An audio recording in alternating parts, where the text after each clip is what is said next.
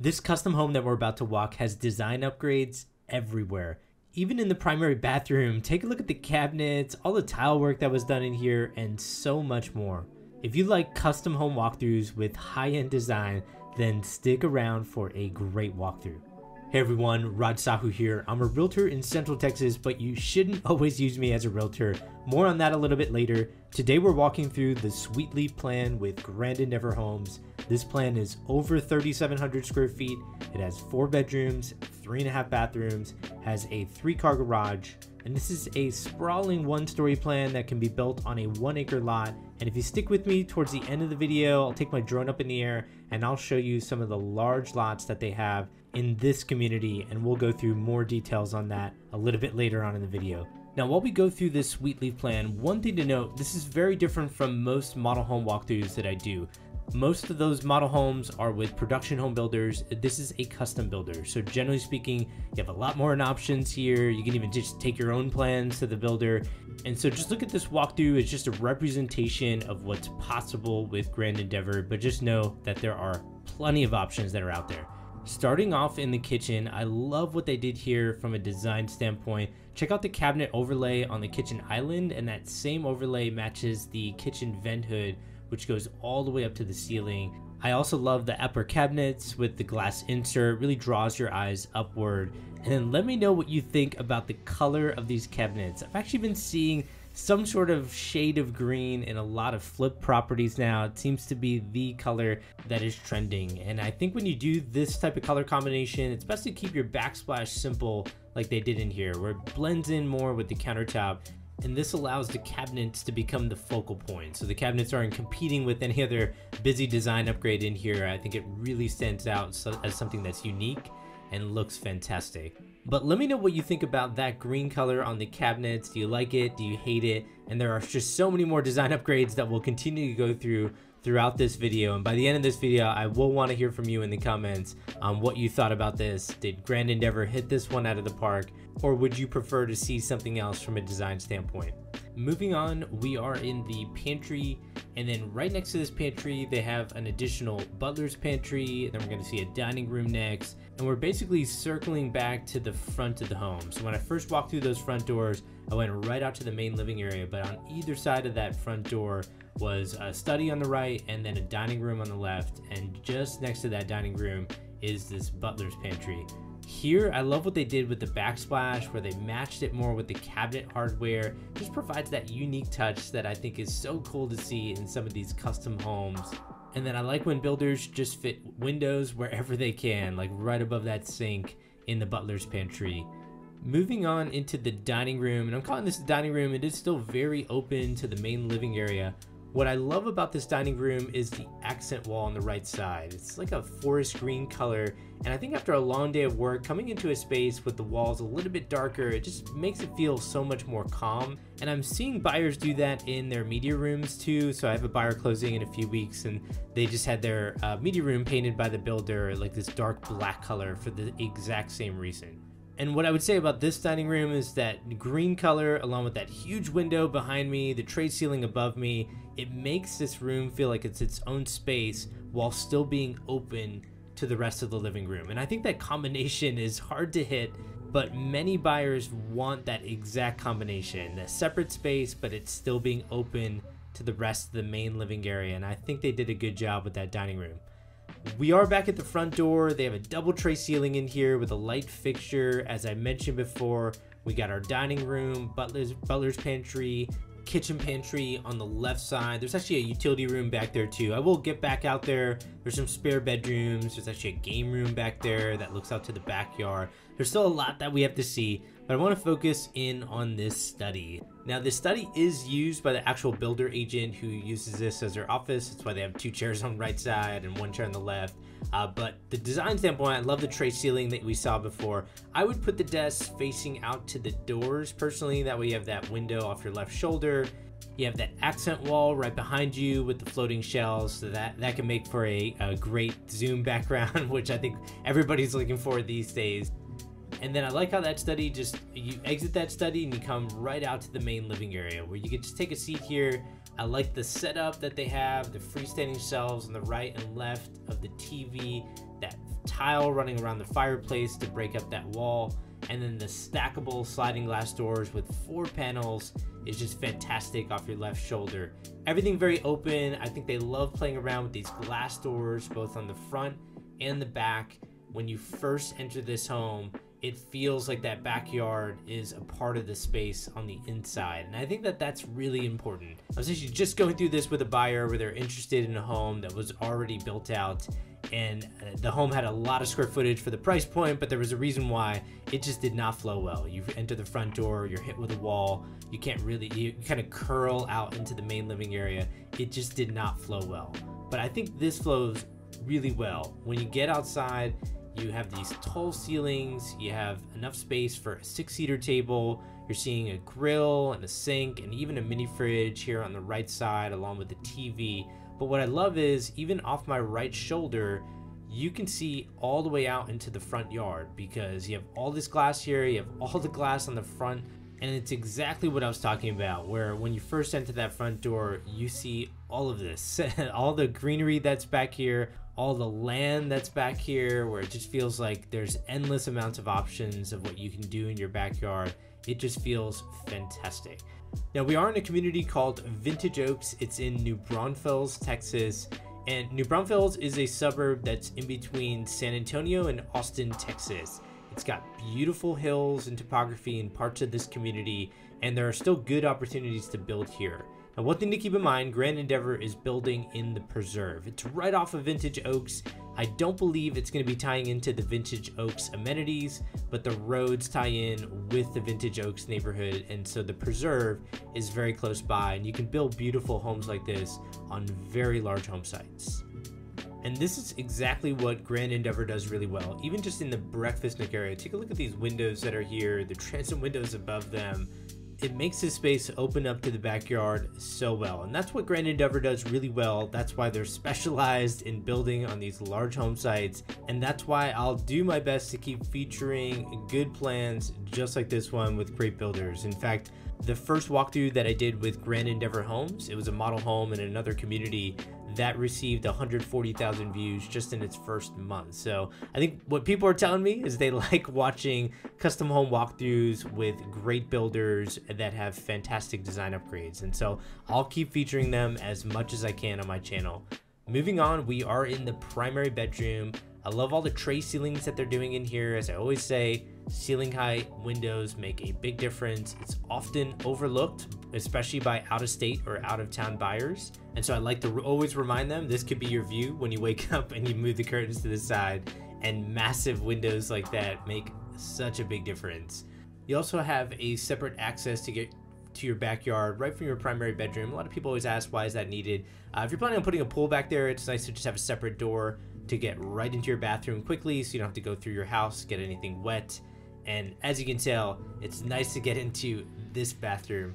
I love the design work that they did in here, where you have that tile wall on the left side that separates the walk-in shower from the freestanding tub to all this cabinetry. And this is when I said I really do love this green touch that they have on the cabinets.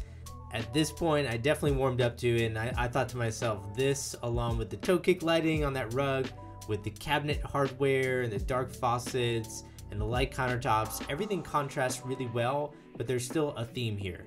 It's not like they're using so many different colors where it's very confusing. In fact, when you walk in here, that theme is very apparent. Like on the freestanding tubs around that dark color matching the hardware on the kitchen cabinets, it all flows really well together. And that, along with all the natural light that's coming in from the walk-in shower, is fantastic. Check out the size of this walk-in shower, and then you have multiple shower heads, 2 on the side, of course a rain shower, and this shower is so big there aren't even any doors on either side. So I'm just gonna walk through it. I did not want to miss the water closet where the commode is, and then I'll walk back through the walk-in shower so you can get a good view of the vanity from the other side. Now, one thing I wanted to point out, for the vanity, they made the mirror very small, and then they just put lights on either side of the mirror. Let me show you what I mean. And when looking at this again, I'm not really sure if I'm a huge fan of this. I think if you have a big mirror there all the way across to either side of those cabinets, it will make the room feel a lot bigger, and I always like seeing that big mirror there. Maybe that's just me. It's a very small critique, of course. I want to know what you think. Are you okay with that small mirror with the lights on either side, or would you prefer one of those larger mirrors there? Heading into the primary closet, I like how they fit a window in here. And for this primary closet, one thing to keep in mind is you just see rods, some shelves, not too many built-ins. You can always do a third-party closet build out. I actually have a couple clients doing it next month after they close. So it's very typical after construction. But with a custom home builder, you might find more buyers doing it with the actual builder.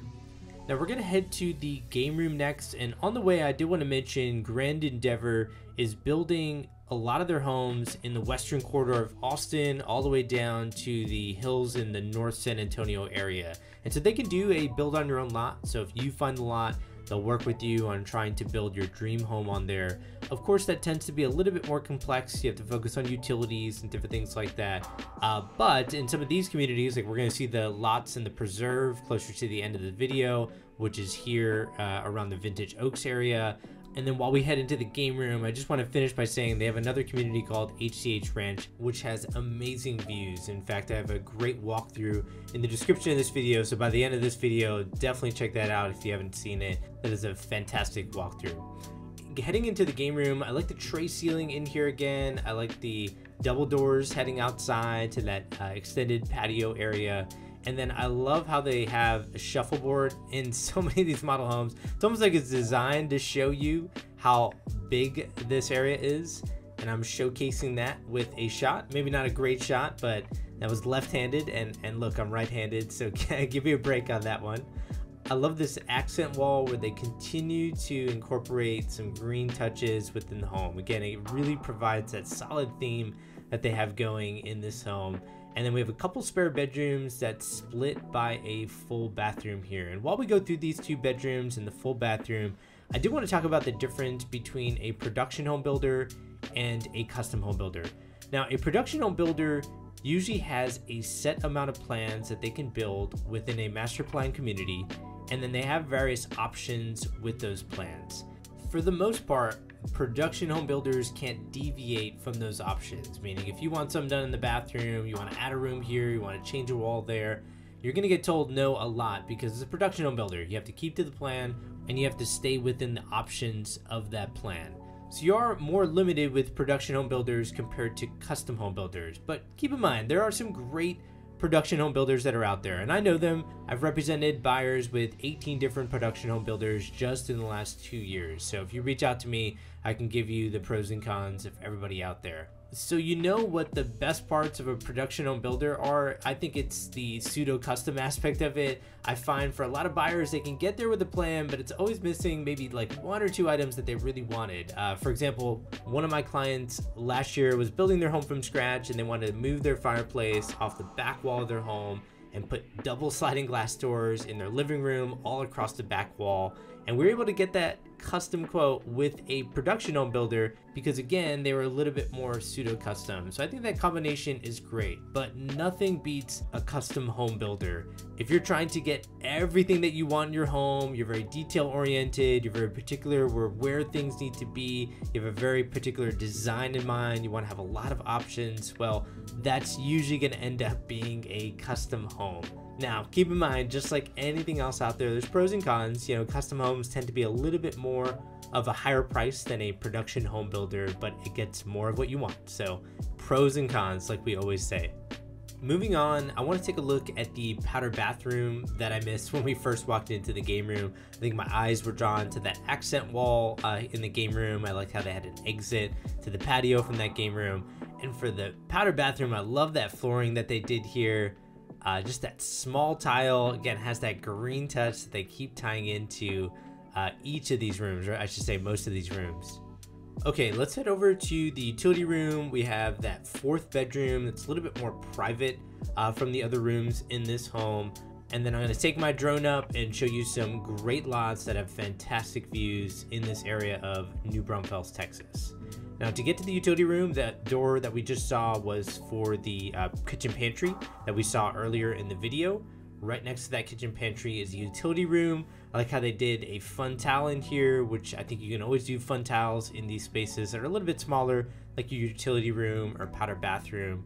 Right next to the utility room, we have a mud bench, and that's because the access to the 3-car garage would be through here. Now, if I open that up, they have it built out as a builder agent's office, so there's not much to see there. And one thing to keep in mind, that garage access is a sidecar garage, so you would actually access it outside these windows in this bedroom to the left, which we'll see in a second.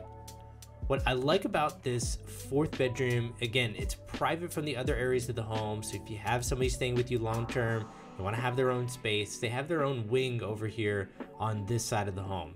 Now, while we go through the walk-in closet in this bedroom, as well as the in-suite full bathroom, I did want to clarify something I said at the beginning of this video, which is you shouldn't always use me as a realtor. What I meant by that is when people reach out to me for their real estate needs, I don't try to convince them that they should always work with me. I in fact do the opposite. I just try to get to know their criteria for their home, for their location, and then when I look at their criteria, I determine who is the best realtor for them. And that's not always me. For example, I just had somebody reach out to me. They had to move here fast. They had criteria that was a particular budget and part of Austin where I knew a realtor was dominating that area. So I just referred that client to that realtor, and that client contracted within a week of contacting them. So I'm so happy for them. That also supports this channel by reaching out to me first about your real estate needs, and also it allows me to focus in on what I do best. I do work with a lot of builders, I work with a lot of new homes, and instead of explaining all the criteria that I work with for my niche, just reach out to me. I'd be happy to help, and if I can, again, I'll connect you with a great realtor. Now, before I let you go, you have to check out these lots. The home that's in front of us framed up, take a look at the right side. Notice all those trees that are back there? That's actually the backyard for that home. So there are some great lots that back up to green belts, and then even lots that back up to neighbors. Like, notice that home on the left side with the blue roof. Obviously the roof's about to go on. That on a map looks like it's backing up to neighbors, but do you see how many trees are between that house and the neighbors? It definitely allows for a lot of privacy, and that's what I think they're doing really well in this area, is keeping as many trees as they can as possible, maintaining the beauty that's here in a community like this. And as you could tell by that walkthrough that we just went through, they have fantastic homes that they're building out here. Now, if you have not seen the other model home with Grand Endeavor Homes and you want to see a fantastic home, has amazing views off the backyard, then click on the thumbnail that's appeared on your screen. If you've already seen that home, you want to see another home in this community of Vintage Oaks that also has a great view off of its backyard, then click on this next thumbnail. And then I want to hear from you. Tell me in the comments what your favorite part was of that home. And as always, I hope this helps. Take care, everyone.